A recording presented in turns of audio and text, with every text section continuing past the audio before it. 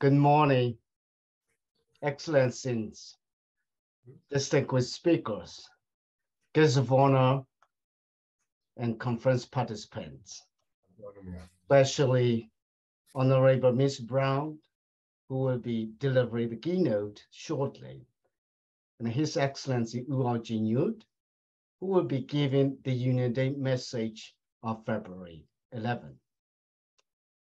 To all of you, warm greetings.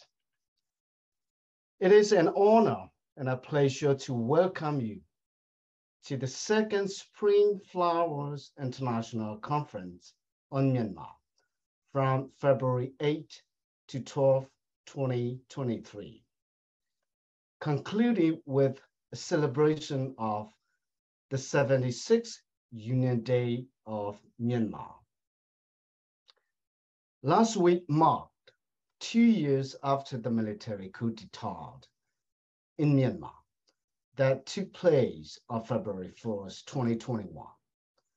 Since that day, the coup leaders have oppressed and suppressed the people of Myanmar, imprisoning, bombing, and killing thousands of innocent people who they see as a threat to their power. The economy has collapsed. Social services, including education and healthcare, have stopped. And the country is unquestionably experiencing unprecedented violence, reaching the state of civil war. This cannot continue. The people must succeed in reclaiming their freedom and their human rights. This means that the coup must be undone, but we also must be willing and prepared to defeat all forms of dictatorship and injustice at all levels. Anyone who violates the rights of the people, anytime, anywhere, in any manner, must be held accountable. Without accountability, there is no better future for Myanmar.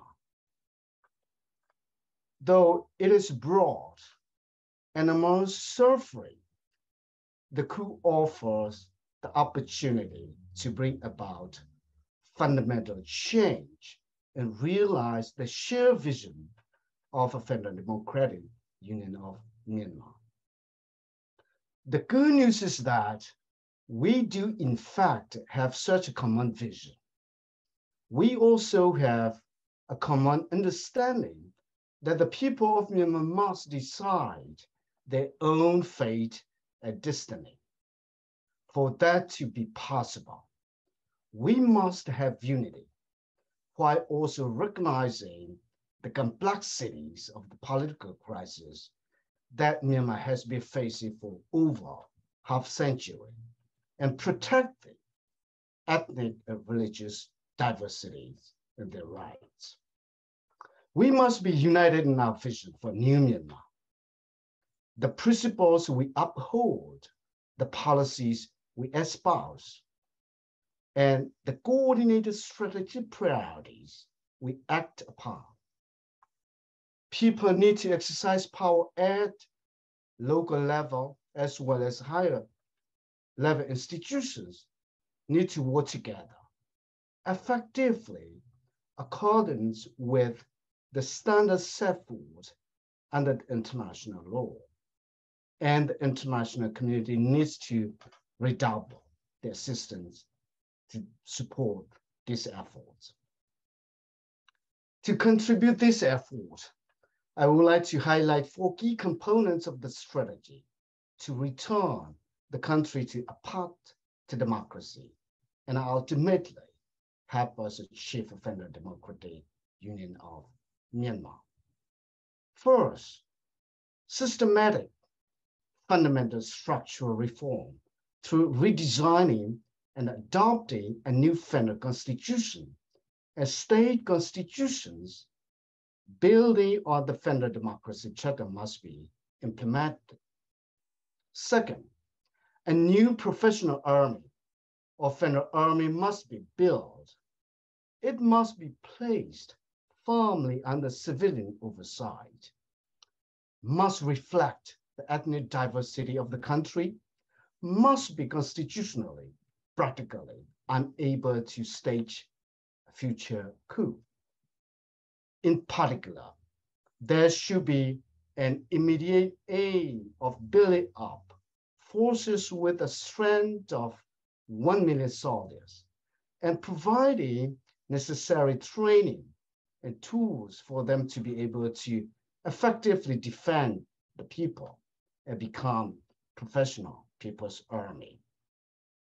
Third, to meet the needs of the people and provide the basis for democratic governance, functioning institutions will need to be further strengthened, and the delivery of public goods and services, including humanitarian assistance, must be expedited and effectuated.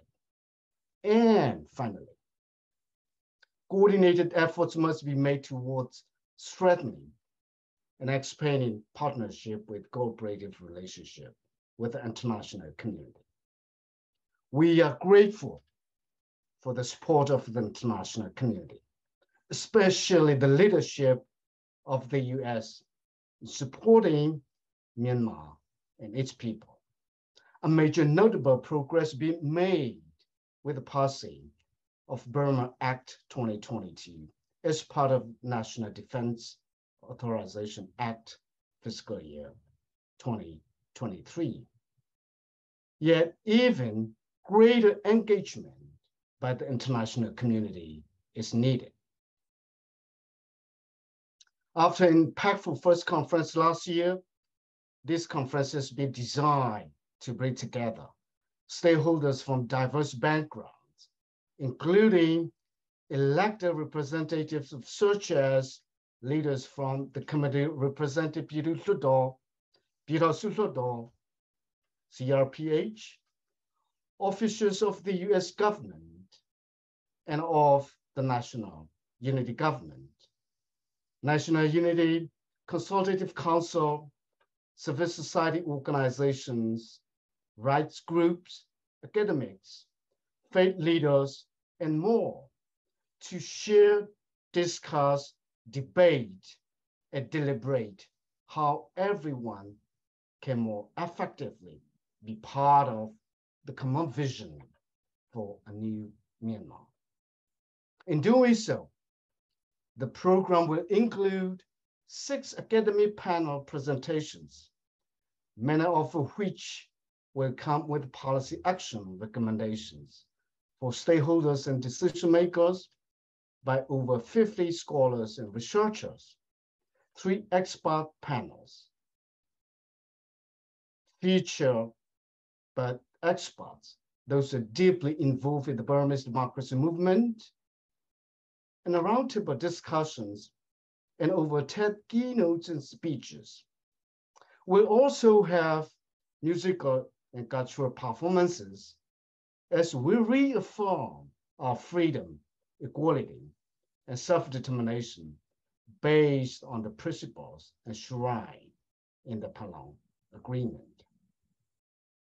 Through careful design, we have planned the program to maximize participation and dialogue and to achieve the conference objectives, generating innovative ideas that are valuable and constructive in further helping shape the vision and strategic direction of our common struggles for democracy.